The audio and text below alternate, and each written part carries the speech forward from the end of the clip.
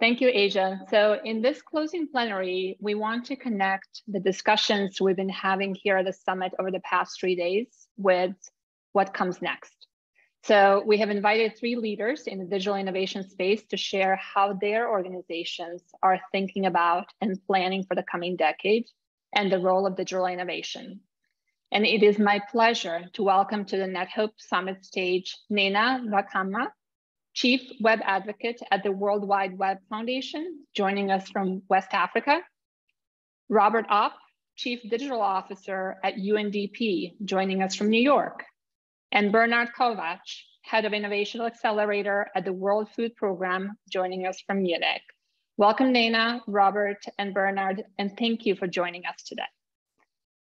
Now, this discussion will focus on digital innovation, why it matters, what are some of the most promising digital innovations for the coming decade, what are the risks, and how do we deliver digital innovation to meet the needs today and the challenges ahead. It's worth repeating what's been said many times at this summit. At NetHope, we believe that every organization today is a digital organization. And we don't see innovation as synonymous with technology only. It's also very much about people and process. And that's what we'll talk about today. And we couldn't possibly talk about future without anchoring it in the present, which means acknowledging the unprecedented challenges and problems that we face today. And just to create a backdrop for this discussion, I'll share with you some of the challenges and problems that came up at the summit over the past 3 days. First, extreme poverty is on the rise for the first time in 2 decades. Inequality is deeply entrenched. Just earlier this week, Doreen Bogdan-Martin, the Secretary General of the ITU, said that 1/3 of humanity has never been online. A majority are women and girls. Violent conflict is currently at a 30-year high, and a record of 100 million people have been forcibly displaced worldwide. And fundamental rights, human rights are at risk in every part of the world. What's more, climate change is only exacerbating and amplifying many of these problems. It is a threat multiplier that has exposed nearly 1/3 of humanity to grave risks and could lead to 50% increase in the number of people needing international aid in the coming decade. So I think the case for digital has never been more urgent and more clear. And I'd like to start by asking each one of our speakers to talk about how your organizations are approaching digital innovation in the face of these unprecedented and compounded emergencies and problems. Robert, first to you, and then Nnenna and Bernhard. Thanks, Leila, and it's a pleasure to be here with you. I think, you mentioned a lot of the kind of sources of uncertainty in the world right now. Some of the things that have also contributed to where we are right now is the COVID pandemic, of course, which has also led to a reverse in human development gains for the first time since the Human Development Index was created in 1990. So that is another element that has been facing countries and organizations around the world. And UNDP has really looked at this as a kind of digital as an enabler for development. And of course, that was present before the COVID pandemic, but it has accelerated since the pandemic as well. And the countries that we serve, and we're present in 170 countries worldwide, immediately after the COVID pandemic emerged, we started to see the amount of demand that was out there for digital innovation. And we started to respond to that. So we were lucky in that we had already launched a digital transformation in the organization just prior to the pandemic coming on the scene. But we very much had to accelerate our efforts in order to serve our partners. And some of the things that we've really seen are necessary is support in individual solutions. So countries are asking for digital solutions for how do I kind of maintain my health system online? How do I put education online? And all of those things that we've all been dealing with. But we also saw requests for things like, what kind of policies and legal frameworks do I need to have in place in order to ensure data privacy of citizens, or to ensure that I'm governing technologies appropriately? And then also requests around how do we as a country think of our own digital transformation. And so UNDP is getting a lot of those kinds of requests as well, and supporting countries as they work to build their digital infrastructures out. So it's kind of been an interesting shift to see that and UNDP has kind of shifted along with it, kind of moving from just a space of solutions, which are still valid and important, but thinking about systems and ecosystems of support for digital, as well as kind of really trying to deal with some of the fragmentation issues and moving to more strategic approaches. But I'll leave it there for now. Thanks. Yeah, thank you, Robert. And we'll come back to the this topic of digital transformation in the context of actually systems and ecosystems rather than individual solutions. Now over to Nnenna to just understand how the World Wide Web Foundation is thinking about digital innovation, given the challenges today, and then just given the problems that we might be facing in the future. Hello, everyone, and thank you, Leila, for having me, and congratulations for having stayed through till the third day. It's been a wonderful 3 days. So we're talking on one hand digital, on the other hand innovation, and at the center is myself, that is humans, right? So digital innovation with Nnenna at the center. And if you're looking at my face, you can see I'm a Black African woman, and I'm in West Africa. So we're looking at digital innovation, and I'm looking at people like myself, people who are not in the majority, people who are in the least advanced economies, people who are in the less connected environments. And one of the things that Robert raised is Leila raised earlier was Doreen Bogdan-Martin of ITU. By the way, it took ITU 157 years to elect a woman as Secretary General. Let me just say this while I'm here. But then the explanation of being online is connecting once in 3 months. And that cannot be what will keep us today. After the in the heat of the pandemic, we all asked people to work online, to school online, to do many things online, but were they ready for it? I believe that the post-pandemic era has taught us that, first of all, we actually should leave no one behind. So if we're looking at innovation, I think that we're looking at innovation in connectivity, in ensuring that people are connected. I may speak later about some initiatives, but the one thing about innovation will be in connectivity, daily, meaningful connectivity. That is my first point. My second point is in making it reach the very last of people. Because when all of us were under the pandemic, we knew that your health depended on my health. So first connect everyone, and then everybody's responsibility. Because you could be vaccinated. If I choose not to, then you are still in danger. So one thing, connect us. Second thing, connect everyone. And third thing, responsibility of everyone. So digital innovation will also ensure that all of us are digitally responsible. I'll stop there for now. Great, thanks so much, Nnenna. And thank you also for highlighting the importance of just universal connectivity. And you're absolutely right. This is something that's been top of mind for the NetHope community for the past 20 years. And we'll also come back to this question around what happens, what is meaningful connectivity, and then what happens once you're actually online. Bernhard, at the both at WFP, at the Innovation Accelerator, how are you thinking about digital innovation, given actually some of the problems that you're tackling today and obviously the future? Yeah, and let me start with the picture of the World Food Programme globally, which is, of course, what you were mentioning earlier about the drastic numbers that we've seen in rising poverty rates across the globe. We're seeing the same when you look at hunger and acute hunger in particular. So there's right now 345 million acutely hungry people on the planet, so like people marching towards starvation, which is more than double of that number since 2019. And this is really, really drastic and something that we should all be concerned about. Now, we as World Food Programme are active in both emergency response, but also sustainably ending hunger. So saving lives in emergencies, but also changing lives more sustainably. And what you're seeing in all the work that we're doing is actually engaging in both of those areas. So for instance, now because you were asking like, how are we tackling that? So one part, and it's the first element of this, is actually how we integrated this in the World Food Programme strategic plan. When you look at the strategic plan of the World Food Programme right now, it's like a 4-year plan until 2025, it has strategic outcome pillars.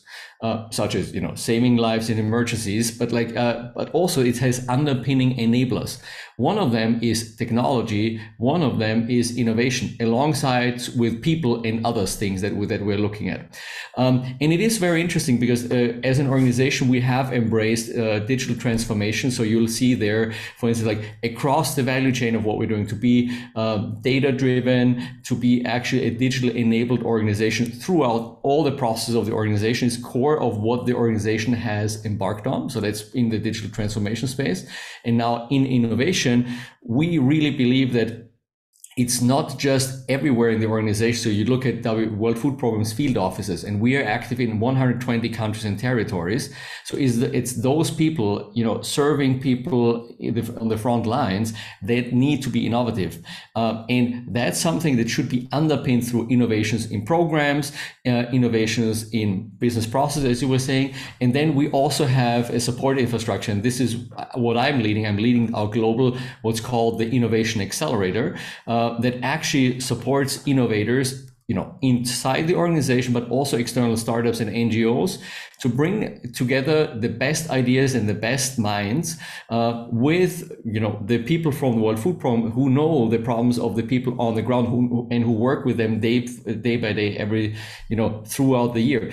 And I think this is one of the elements of not to forget, so even if you have policy, you also ideally have some sort of support infrastructure to support those digital innovations, whether that's through, incentive competitions, or in our case, it's also through a dedicated, what we call Innovation Accelerator. Yeah, thank you for adding that. So just a couple of things that came up here that we'll try to explore a bit later in the conversation: digital transformation, systems change, meaningful and responsible connectivity and digital inclusion, and then this concept of innovation ecosystem. I want to come back actually to the digital transformation question. And Robert, you mentioned it too. The reality is that much of our sector isn't adequately equipped for the digital age. And the process of digital transformation is painfully slow. With these crises escalating, the pressure to accelerate digital transformation is mounting. What specific actions, if you can maybe recommend 2 or 3, would you recommend taking to accelerate digital transformation so we can both tackle these tremendous problems and meet the needs today, but also prepare for the future? Yeah, well, I mean, this is a great question because we face this problem inside our organizations, but we also face this problem as the partners to our host countries. So if I can speak just a little bit to that, internally, what UNDP has done is, as I said before, launched a corporate-wide digital transformation, and that has various elements to it, including changing and building a digital culture in the organization, which is really about changing a mindset more than anything, because digital transformation, same as innovation, is really about people at the end of the day when you talk about our organizations. So building out digital culture, really start looking at how we can scale innovations, because we see many digital innovations that come up at the country level, but then what do they do beyond the country borders? And so putting in place things like a scaling accelerator, which is able to match external firms with different kinds of technologies and approaches with our country offices and their particular challenges and so on. And so there are many things internally. We're really pushing the organization with a digital strategy that you can find online that is really about taking the organization in a journey so that we end up being capacitated fully in digital so that we're able to support our partners. But in the meantime, that support to partners doesn't let up. And so we need to be responding to the needs of our partner countries. And when you look at accelerating digital transformation in countries at a national or a societal level, there are some things that we're really looking at carefully. And of course, one of them is making sure that countries are given advice and support with best practices from around the world on how to do digital transformation. But very importantly, and this is what Nnenna was mentioning, why do we do this? Well, we're not doing this just to kind of empower a middle class in these countries that already have access to smartphones. What we need to do is to put inclusion and gender sensitive approaches at the center of what we do in digital transformation. And so this is the key to that, so that every policy, every technology step is thought of with these things, people at the center, and leaving no one behind. So reaching the last person in societies. And to that, we see, for example, we see a lot of potential in things like digital public infrastructure created with open source solutions and architectures and things like that can be reused in different countries. So taking kind of not just the best practices, but the actual architectures developed by countries like India, Bangladesh, Rwanda, etc., and making them available to other countries. That's a way of accelerating. And then also ensuring that the capacities and the ecosystems are in place in those countries to really support the usage and full productivity of connectivity. So I've said a lot, maybe I'll stop there for now, but we really see a lot of hope to accelerate digital with those kinds of means.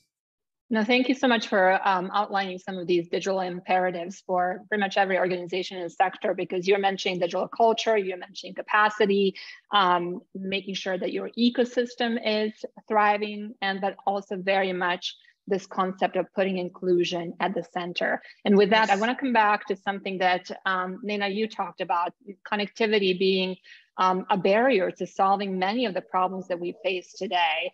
And touch on one of the things that's been discussed at the summit this week, which is how we bring people online matters, given the risks that they will face online, such as misinformation, disinformation, fake news, harassment, hate speech, and other harms. Nnenna, what needs to be done to keep people safe online? Okay, so here is the thing. As humans today, if you don't have a digital identity, it appears you are not existent. So it is really very important that we look at this as existential. Now, when you come online and you are not safe and secure, so you are an endangered species, which is like most of us. I introduce myself as Nnenna from the internet. It's because I work, I bank, I do a lot of things online. You most certainly have heard about the Alliance for Affordable Internet. You may be hearing very soon about the Global Digital Inclusion Partnership, because it is very important that when we come online, so when you are born, you need to be educated. So we get people online, we grow them online, we ensure that they are safe and secure. And that means that, first of all, they themselves are digitally literate, because you have to be self-aware as an individual and as a digital citizen. So that digital literacy has come across. We have been consulting when we have national roundtables, when we go down, people like, we don't know how to do this.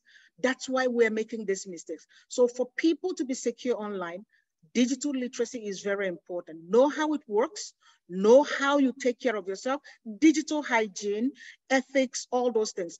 You can only require responsibility from someone who is aware of their responsibilities. So digital literacy is not just knowing how it works, but also being digitally aware of what your role and your responsibility is as a digital citizen.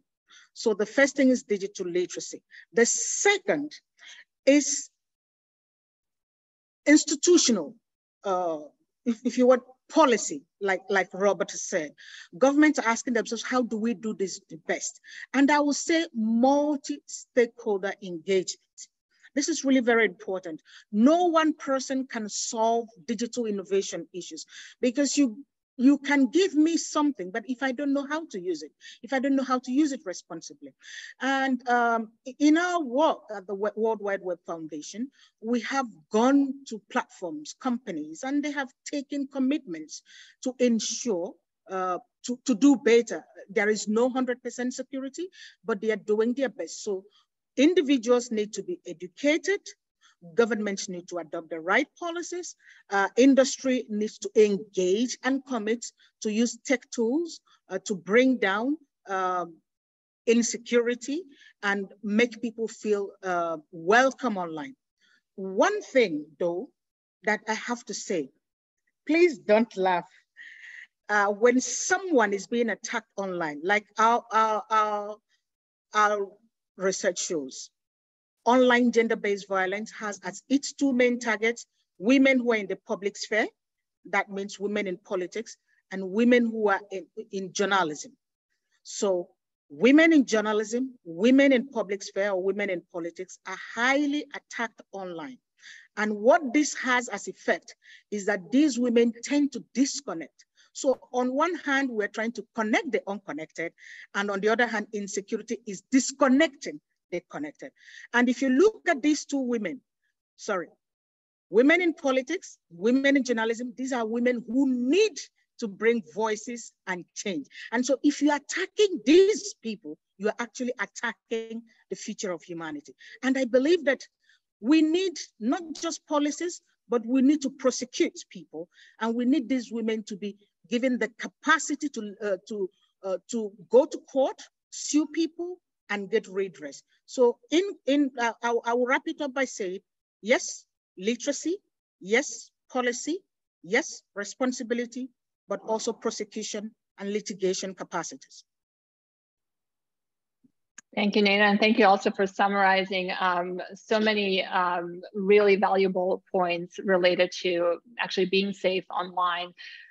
Bernhard, just to shift gears, I want to come back to something that you talked about in your opening remarks. WFP declared this year, 2022, a year of unprecedented hunger, and much of it, as you mentioned, is due to conflicts, climate shocks, and the economic consequences of the COVID-19 pandemic, which has resulted in over 800 million people going to bed hungry each night. At the WFP Accelerator, Innovation Accelerator, you have the mission to reach zero hunger by leveraging digital technology. Well, could you share what you are seeing as some of the most promising digital technologies that can help us solve the challenges like food insecurity and hunger? Yeah, look, Leila, it's one of those times, I guess, in history, like from what you were mentioning, what compounds those issues even is like food inflation and fuel inflation on top of everything that you just mentioned, which then leads to this fact that, people who are the most vulnerable, they are hit hard yet another time. And so what we are looking into at the World Food Programme Innovation Accelerator is we're trying to look into like these areas that I've mentioned, like, emergency response, but also sustainably ending hunger, and like, where can we make the biggest contributions through, new business process, new business models, working with private sector, but also the digital technologies, new technology solution that can actually help us do this. And I'll mention two examples. Like one, and this is around the area of cash transfers. Cash transfers about 10 years ago were only 2% of the World Food Programme's assistance portfolio. Right now, it's actually 34%. So it has increased, like, it's a good example of like, can innovations or things that are new to the organization scale? Yes, they can. So last year, this was already $2.3 billion of the transfers. So people can go into stores and purchase food. And this is one of the areas, of course, where we're looking into different innovation areas, be it for financial inclusion, specifically financial inclusion for female empowerment, but then also how can we use technologies to serve vulnerable populations, and like most recently, this might even be cryptocurrencies or using Web3 or blockchain wallets. So like as a good example is a Building Blocks, which is one of the blockchain wallets we're using actually for better collaboration across UN entities and NGOs to transfer money to vulnerable populations, and they can go shopping. And this being used by over 1 million people and transferred over $400 million already. So it goes to show like you can actually use this for scale. Another example, and like I want to say, is actually coming back to like the underpinning for a lot of innovation is actually internet or mobile technology.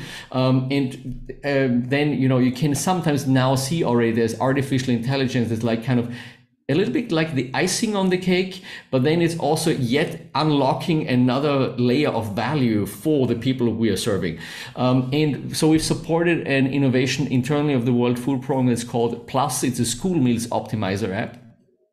And what it does, the person locally deciding on the school meal menu, they have an AI tool essentially in their hands where they can optimize the menu based on what's the cost of the goods, what's the lead time, what's the nutritious value, and it's optimizing this. And like in the pilot implementation we did in the Dominican Republic with over 1.2 million children, we're able to lower the cost by 15%, have a higher nutritious value for the children, at the same time increase the purchase from local farmers by 60%.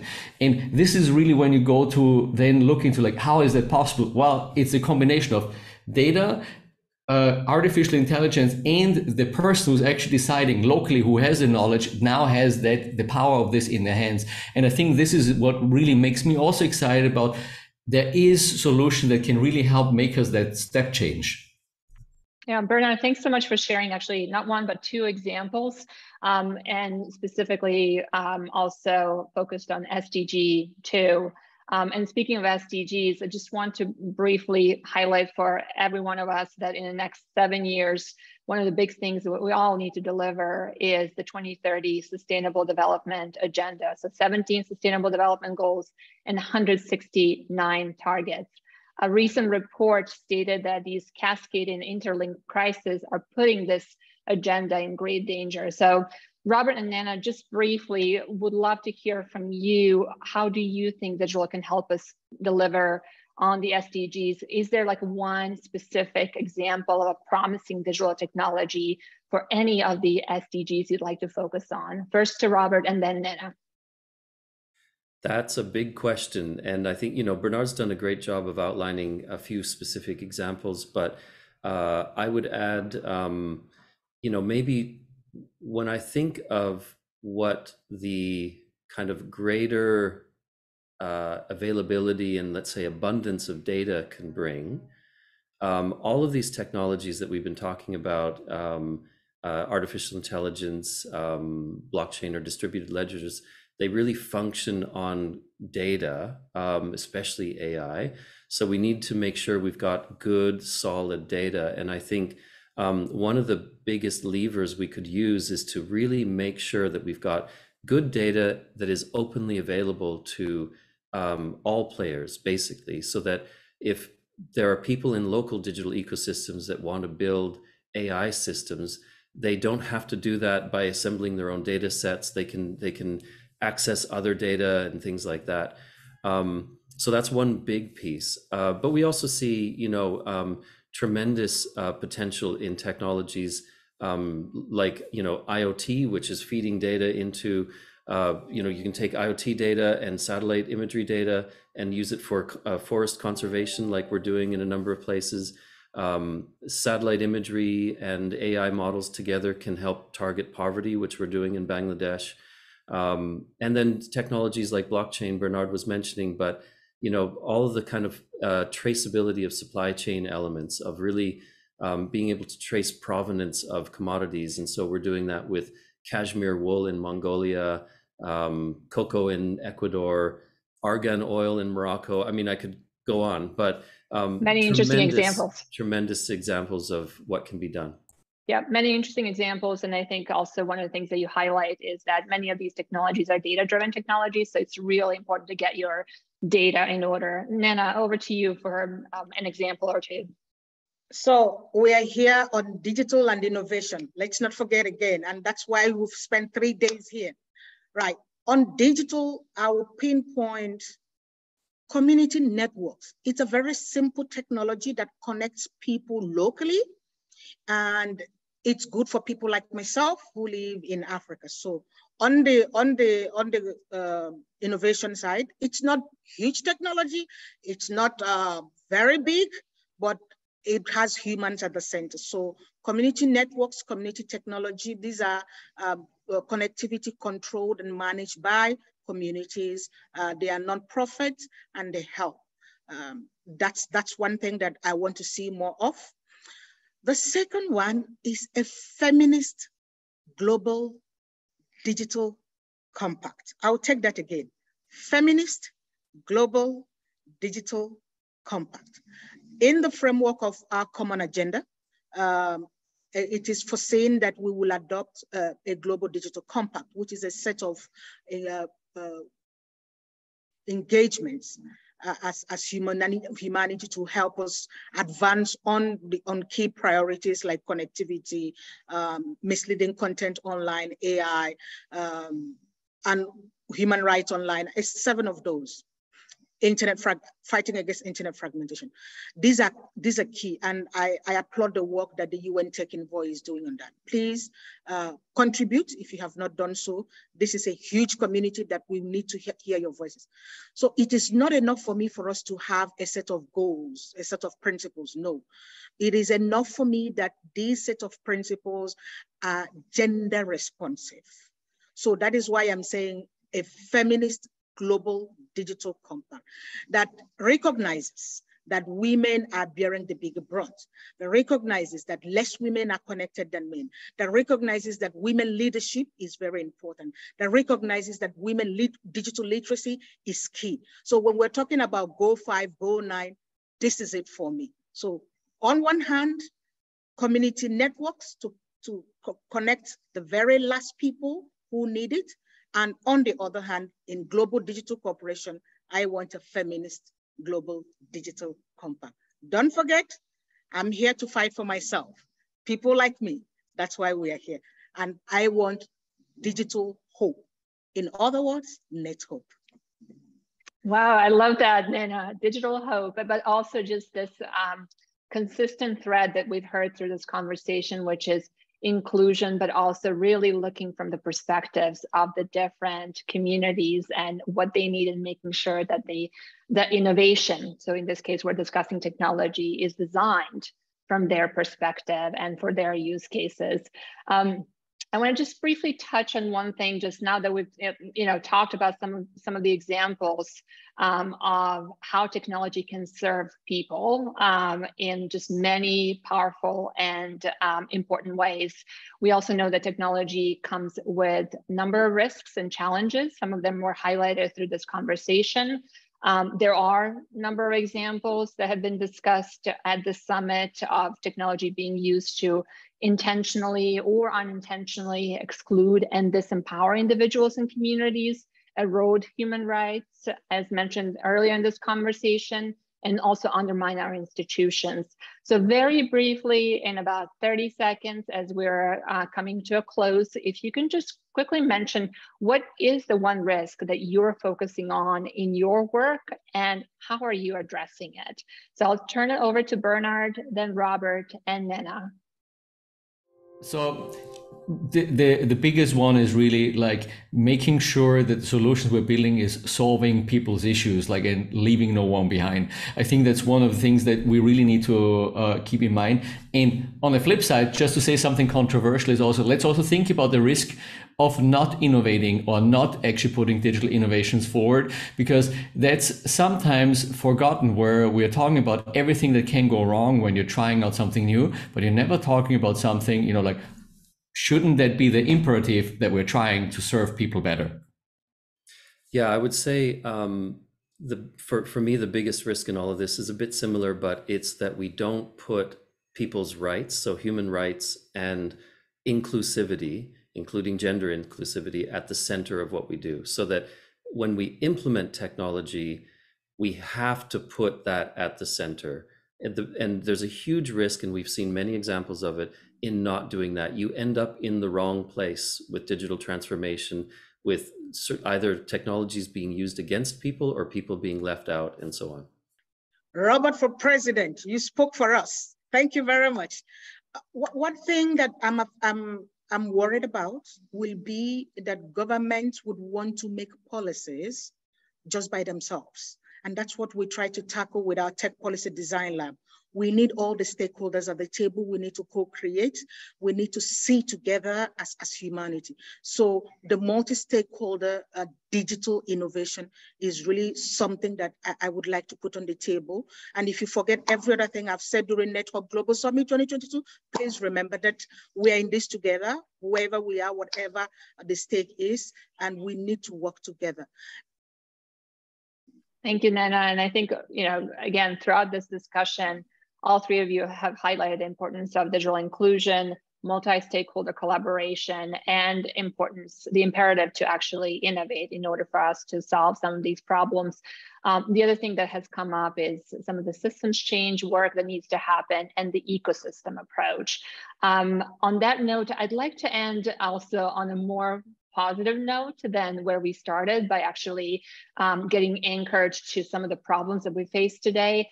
And just briefly hear from each of you, what gives you the most optimism for the coming decade? Nnenna, let's go back to you, and then Robert and Bernhard.